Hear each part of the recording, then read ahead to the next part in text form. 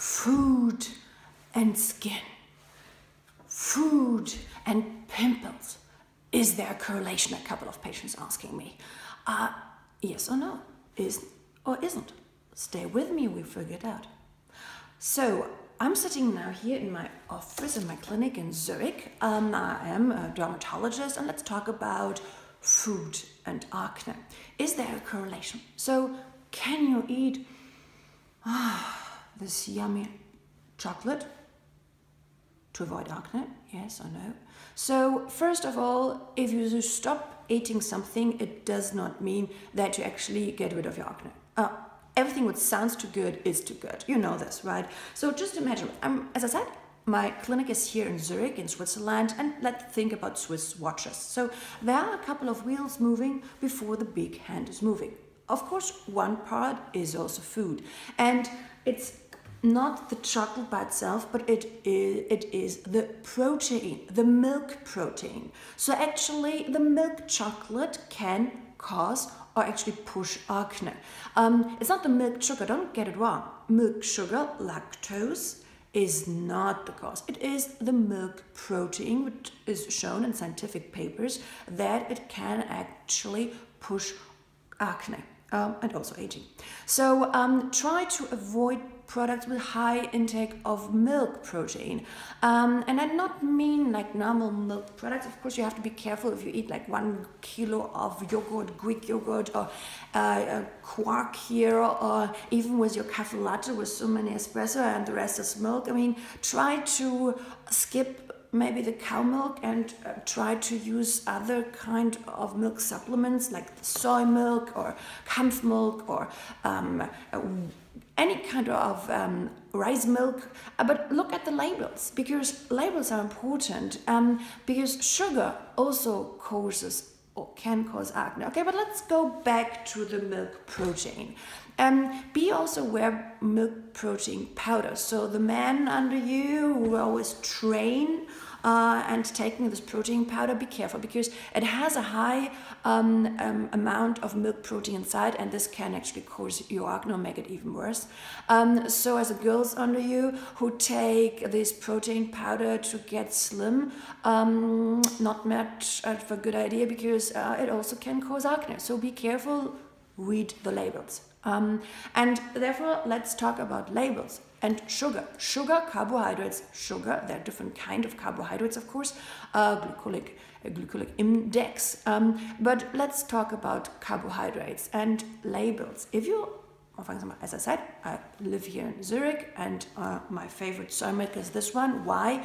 Because if you look at labels, and you really have to train yourself to read them. And if you look, it's always different, and always look at 100 milliliter. In the States, sometimes you guys have like serving sizes, like 2 spoons or whatever. This is tricky because they try to trick you.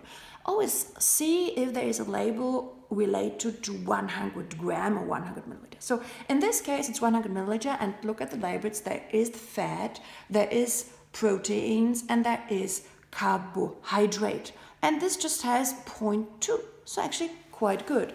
This is my favorite one, but if you want to drink, so don't drink these stupid sugar-rich drinks, even with 0 calories. There are sugar inside. And try to get something more healthy, like for example, a tomato juice. It's yummy. You can use it with pepper, with salt. And why it's so yummy and why it's so healthy, it has a lot of antioxidants inside. And antioxidants are protecting your cells from further damage. And tomato juice is actually really great because it has lycopene. So a big source of antioxidants protecting your cells, protecting therefore also your skin cells, and helping you to survive outside with a pollution and sun kind of free radicals production. Tomato juice is definitely a great alternative, but also look at the labels, because there are tomato juice with a lot of sugar added, so read the labels. And concerning, so first let's summarize, be careful with the milk protein, right? Because it really can push your acne. Second, try to avoid sugar. It is not a direct correlation, but just think differently. Because sugar is a huge molecule, carbohydrates are, and just imagine this is your cell, right? And these big molecules are actually docking onto your cell. And suddenly it's like, ding, caramelization. You destroy the cells, right? And if you destroy your cells, you have more damage. So you age quicker, and you don't need this. You need to protect yourself, and you protect your cells. So try to avoid sugar. Read carefully the labels. Number 3 word you have to look at are probiotics. They're really good because there's a lot of research now showing probiotics actually, or the right bacteria in your gut are really protecting your cells also against UV radiation. And the 3rd and 4th one, zinc. Try to eat actually vegetables rich in zinc. Why zinc? Zinc in a higher concentration can help with your acne because it is lowering the inflammation and really helping, also nice for hair and nail growth. So talk to your dermatologist, because if you get it in a high concentration, just dermatologists or physicians can give it to you. But you can also look online, Google, and see what kind of vegetables, what kind of food are rich in zinc. Okay.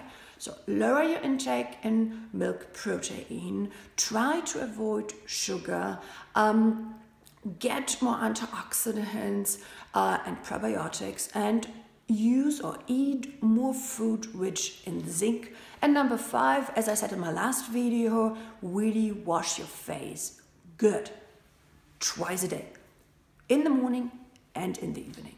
Okay, if you want to have more suggestions, more things to talk about, beauty, skin, ingredients, supplements, skin food, give me a like, give me a comment, and of course a like if you like it. Give me suggestions, because I'm a dermatologist, I'm not a YouTuber, but I try my best to, and therefore switch me on if it says Dr. Liv, because I love beauty.